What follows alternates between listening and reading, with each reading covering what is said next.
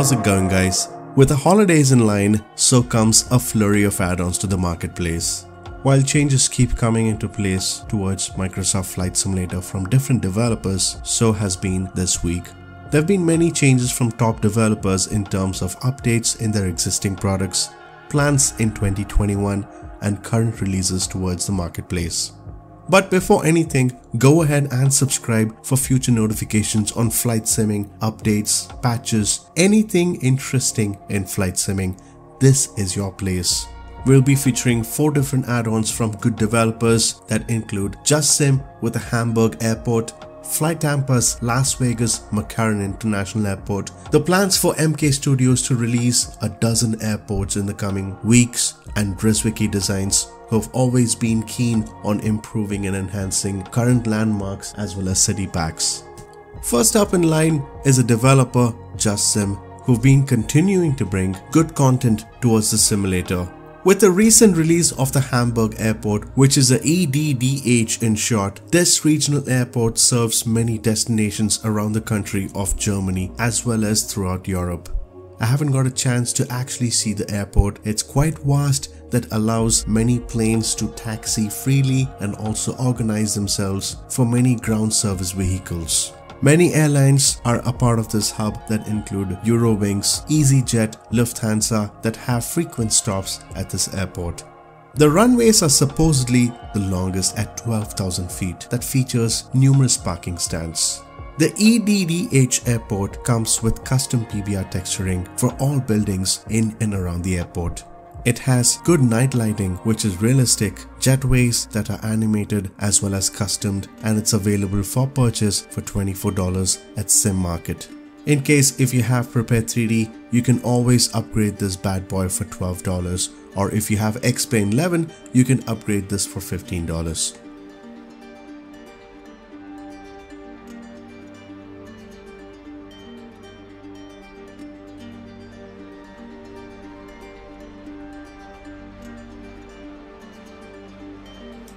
The airport looks convincing with details that can look quite good in visuals with PBR textures, and if you're from Hamburg, well, this is definitely a good buy.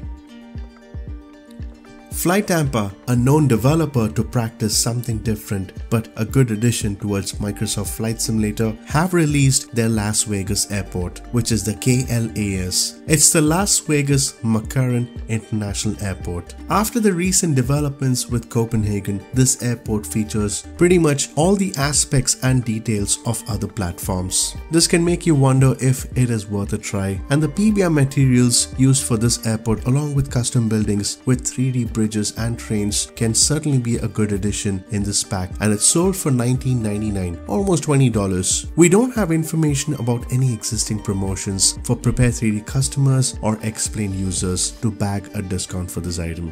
MK Studios, a developer who's always been looking forward for better ideas in development, have big plans coming from Microsoft as they intend to release a good list of airports that target the region of Europe. Matthews, the CEO of MK Studios, mentioned about plans of 12 airports that are currently in progress. They are planning to release these in the first quarter of 2021, which is definitely not far from today. Airports such as the Ponta Delgada, the LPPD airport, is now work in progress as they are currently working on developing terrain textures, buildings and other surrounding areas of the airport. Along with that, the Fuerteventura, which is the GCFV in short, is in the same lines of progress. The Rome Fiumicino, which is the LIRF in short, is currently undergoing modeling phases of the development, which is slated at 80% completion as of now. We should expect the release to happen during the first or probably the second quarter of 2021. Likewise, the Rovaniemi, which is the EFRO, SAP Pedro, the GVSV, Porto Airport, LPPR, EICK, EYPA, Helsinki Airport, Lipson Airport, and the Vagar Airport are currently in developments. They're almost in the finish line for this, and we should hope to see them pretty much soon on Sim Market or Microsoft Flight Simulator. They're actually being not just developed for Microsoft Flight Simulator, but also Prepare 3D, which can certainly be interesting. Next up in line is the Gaia Simulations, who have been reworking on the existing Vienna International Airport, the LOWW in short. Guys, Gaia Simulations, there certainly needs no introduction for a developer like this. They've always been focusing on quality content, making sure that the performance as well as the quality of maps, airports are all pristine. This is definitely a new venture for Gaia Simulations, as Microsoft Flight Simulator is a new platform. So coding is definitely not a piece of cake, and it would take some time. And based off the new changes towards this already existing development, which is the LOWW airport, there have been additions of new buildings to make sure that they look as accurate as possible as the current buildings in the airport. There have been more reflections that have been added underground textures. Custom taxi lines have been added to ensure that they are accurate as possible. They're adding both blue and orange taxi lines. It's quite interesting to see that they're trying to make sure that the taxi signs are accurate as possible, and hence applying those effects, including the signs for that matter, which can be much better towards the airport pack.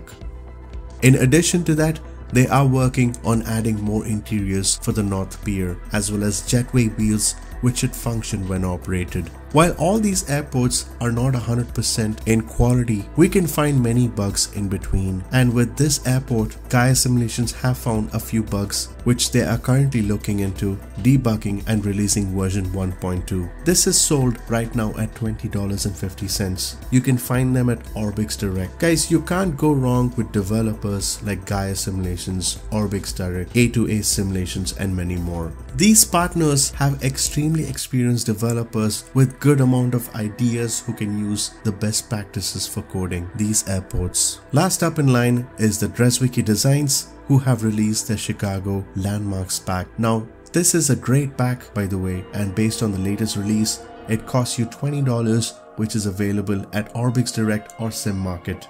This is quite an interesting pack, and it feels that the developers have taken quite a good amount of time to recreate the entire city of Chicago. The most exciting part of this pack is that there are more than 2,000 buildings that have been recreated along with landmarks. It's quite a development, I would say. The development team have stated that the entire downtown region have been recreated with a good use of PBR materials, custom night lighting, custom mesh that can give an opportunity to the developers to add more integration in the new platform. One of the surprising things in this pack is that you can find almost 17 helipads which have seen drastic improvements even though there are no helicopters in the simulator. Now this is a good move by Drzewiecki, as they made sure to include all the areas, surroundings, aspects of Chicago city which has been touched well and improved to give a good feel of the city, and especially for locals, I certainly hope that they can see a big difference in this pack. You can go ahead and grab this pack at Orbix Direct Store for $20.